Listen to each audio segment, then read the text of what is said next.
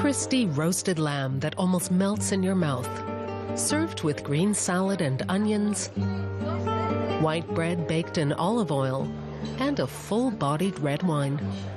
A classic Christmas dinner in the Spanish region of Ribera del Duero. Restaurants like El Lagar de Isilla get booked up for Christmas months in advance. Most people have one special dish, roast lamb, whether they eat out or stay at home with their families.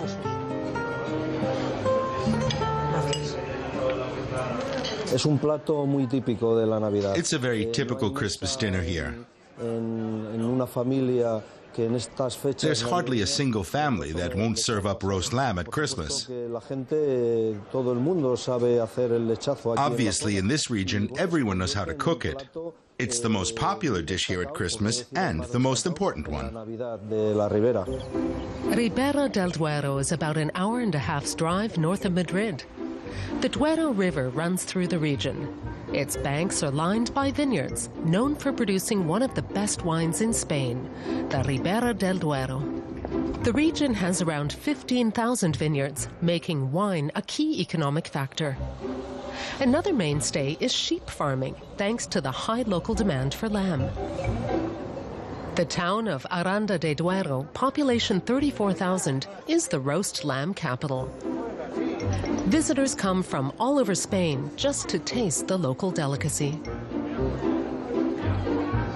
El Lagar de Isilla is in the center of town. It's clearly popular, with locals queuing to get in at times. The tapas bar provides plenty to feast your eyes on while you wait for a table. In the kitchen, the chefs are busy preparing the lamb, which comes from local farms. The clay oven is stoked with oak wood. That gives the meat a special flavor.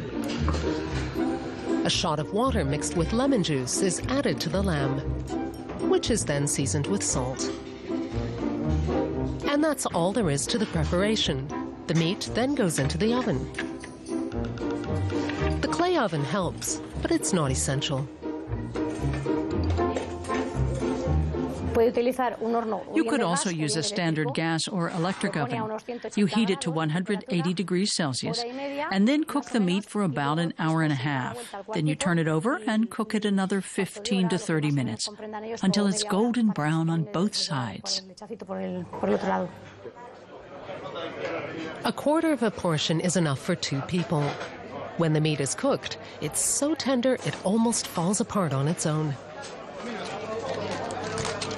If someone wants to look like an expert, they'll say something like, "I'd like a nice cut from the left-hand side."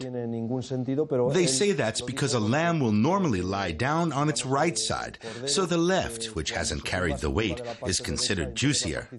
But it's just a legend. There's no truth in it.